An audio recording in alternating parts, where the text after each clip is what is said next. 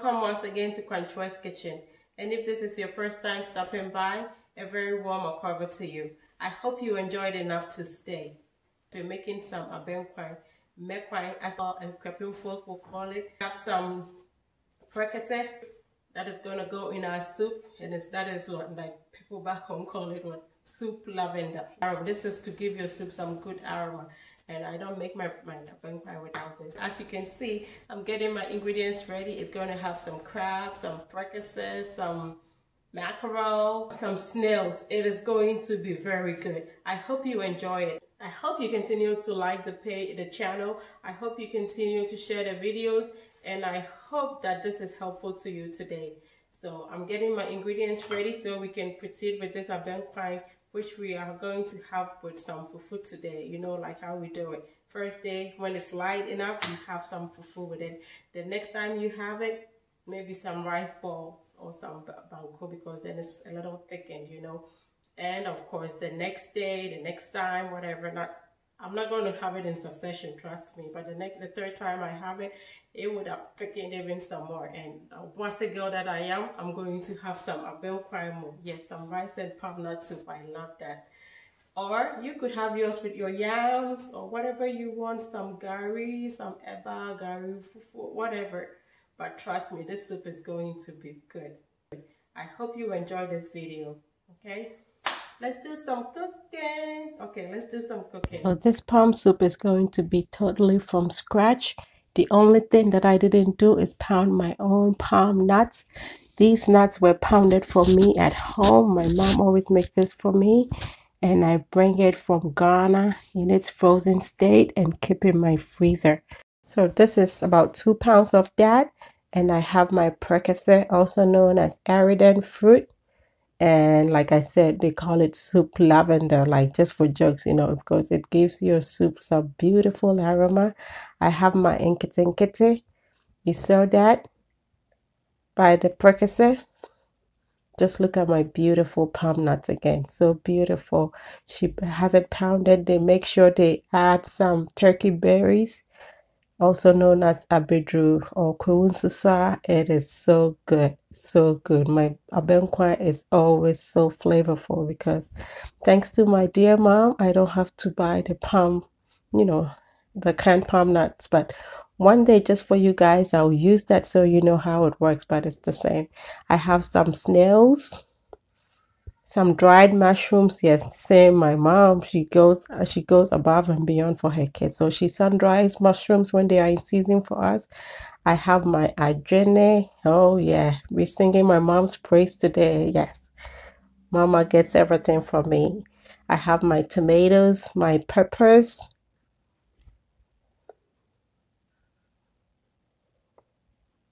And you could add as many as you want. I have my blue crabs. That is the kind of crab that I find that I'm used to. I don't see any other kind. So normally you'll see me using blue crabs. I have my oxtail and cow foot. You know where that came from, right? My butcher. Yes, so this is not like the typical ones you find in the store that they've cleaned all the flavor off. This is like back home. It has that flavor.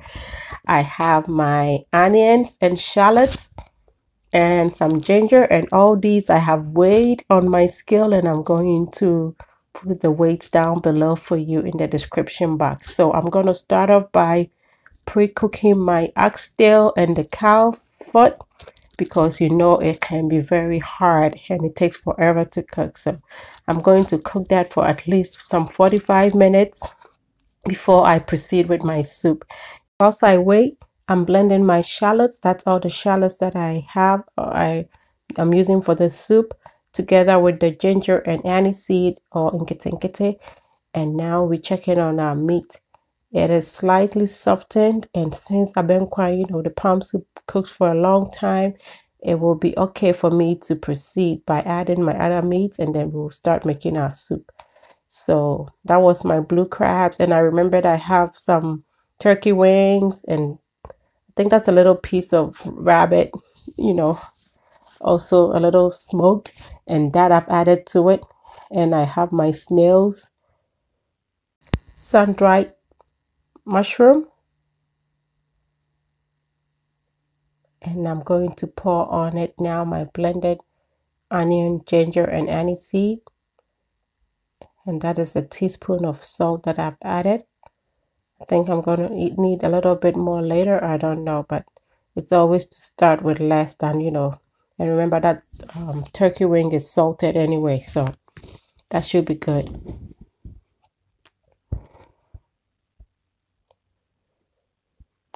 And now I'm going to cover and let this cook. Now we're going to focus on getting the liquid out of this palm pulp. So I have boiled some water, and you could just get it from your tap if that is what you prefer. But I'm trying to save water. I don't want to run my hot water forever. Yeah, my silly, but when you pay water bills, you have to do what is needful. And so it was some hot water, hot, but not too hot that I can dip my hands into it. And so I am trying to squeeze the pulp now after I mixed it to extract all the juices from it. And that is what we're going to be using for our soup. I know most people nowadays are used to the canned one, which is an easier way to do it. But sometimes, yes, I prefer to go the long, hard way so that I don't compromise on taste. And so that is it. At least somebody did the pounding for me. And so now I am straining this over my fine strainer.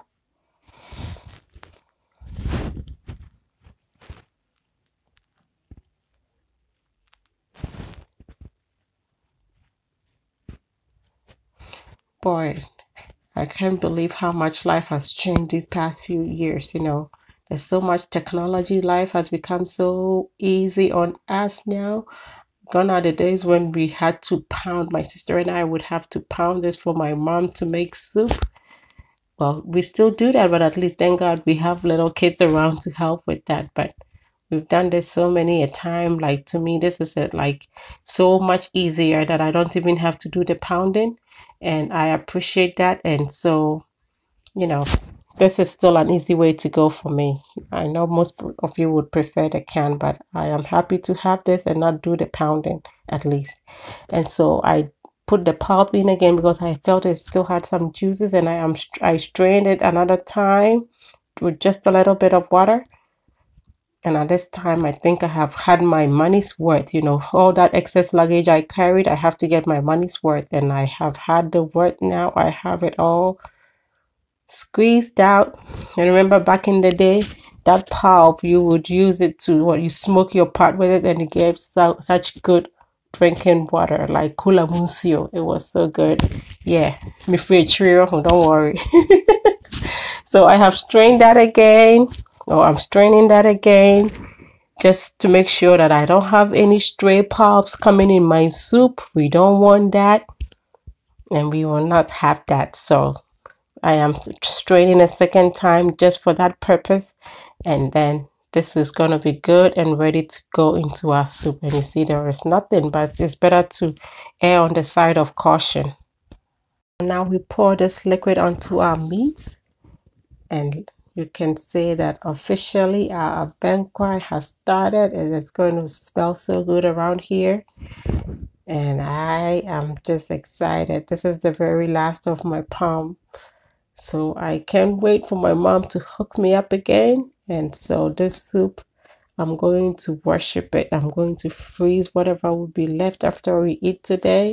And now I'm going to add my smoked fish, the adrene. This is a huge one, but of course it's going to end up broken again. It's very hard for me to keep my adrene intact. I don't know for what reason, but I still chose to put it in here now and not at the base, at the beginning of cooking the soup, because it's going to fall apart, but I'm always hopeful that it wouldn't. And now our soup is boiling.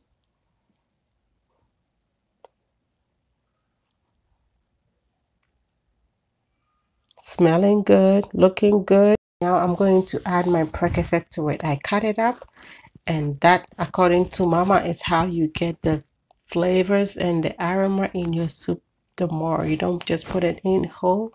You either cut it up or you hit the sides with a knife. so it has some indentations on it, and that helps extract all the flavors. Just look at the soup. And I'm bringing out my tomatoes now and peppers, and I'm going to blend this together with my onion. Remember the red onion that I left on the side, plus like a third of the amount of ginger that I have. That is always how I do it, and it makes the soup flavorful. Like really, that extra ginger and onion towards when it is cooked, it does amazing. And I've added my mackerel, my smoked mackerel, and my salmon head. These I always do them myself. I smoke my own and freeze, and they go in my soups and sauces, and I'm going to share with you how I do it. If you follow me on Instagram, I know I already have it in my stories, so whilst you wait, you could always go to my Instagram stories, and I have it, in my highlights, it's highlighted there how I make my mackerel. Pretty easy. And so the blended tomatoes, onions, and ginger are in my soup now, and it looks thick. It's only looking this thick because I can't really stir it. The soup is so packed, you know. I need a bigger saucepan, but I figured if I use a bigger one, it would be hard for you guys to get a good video. So it still works, and I've been able to mix it, so you see it's not as thick as you initially thought. It was just that thick ginger tomato, you know, mix that was sitting on one side of the pot. And the soup is almost done. It's been cooking for exactly an hour and a half, and now I am going to let it go simmering for another 15 minutes, and we will be ready to have dinner. And I can't wait to get that palm oil. I don't know if you do that, but I always extract my palm oils. And I am also adding some more peppers. Like I said, I didn't want my kids burning their mouth, but I could always, you know, smash some of these peppers in my soup if I think I need some more heat. And so this is why I have extra peppers in here. They're not getting blended. And of course, look, my adrenaline is all broken apart like it always does when I have it as big as that. But hey, the most important thing, I put adrenaline in my soup just for flavor, not really to eat it anyway. And look at me now. I am going to get all that extra palm oil from the soup, because you don't need that all of that oil to have your food, but you could save that for another day. And this I call liquid gold, because there's no palm oil better than the one that you get from your abenkwan, and we Akans call it inkwan, and that is all we eat in our house, because my parents have a school and they make a lot of palm nut soup there, and we have a lot of oil. Anyway, time for me to enjoy some fufu with my family. And this one is not, you know, box fufu, and it's not pounded as well. This I made with blended cassava and plantain, and it is just as good. And hopefully one day I'll be able to have enough time to share the recipe with you.